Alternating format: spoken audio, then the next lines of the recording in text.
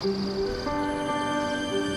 was in the early 80s when you read an article on llamas, and you said to me, we ought to get llamas. And I said, right.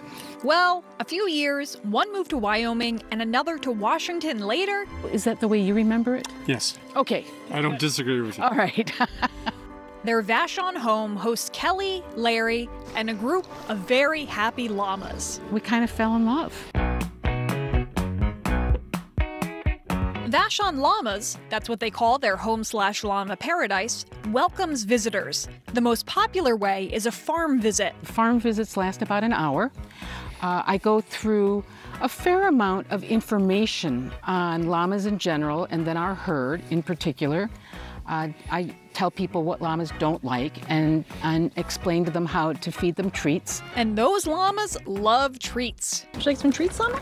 A farm visit includes plenty of time with the llamas and a demonstration on how to weave llama wool. Kelly, after all, is an expert. She's got plenty of llamas and plenty of looms. And generally people leave saying, wow, I learned so much about llamas. I love that. There's also weaving activities for kids and adults, llama birthday parties, and llama happy hour. I like to say, you know, what's more fun than, you know, enjoying llamas on a beautiful sunny afternoon? Enjoying them with a glass in your hand on a beautiful sunny afternoon. You, BYOB, Kelly and Larry, BTL. Bring the llamas. Now, during the llama happy hours, do the llamas have a glass of wine as well?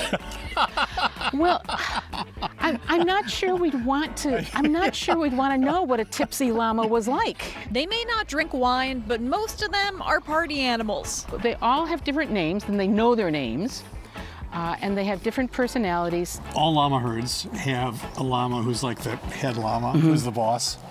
And we have one. Her name is Dewey. She's very diligent, and she's right now. Is she still up there? She's up there on our hill, and she surveys the horizon to make sure there's no danger.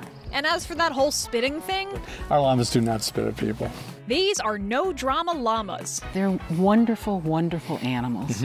Kelly and Larry didn't plan to become llama parents/educators, but they wouldn't change it for the world. We sort of don't know what life would be like without llamas, because it's just what we do. And they are gentle, gentle souls. They are lovely animals to have around.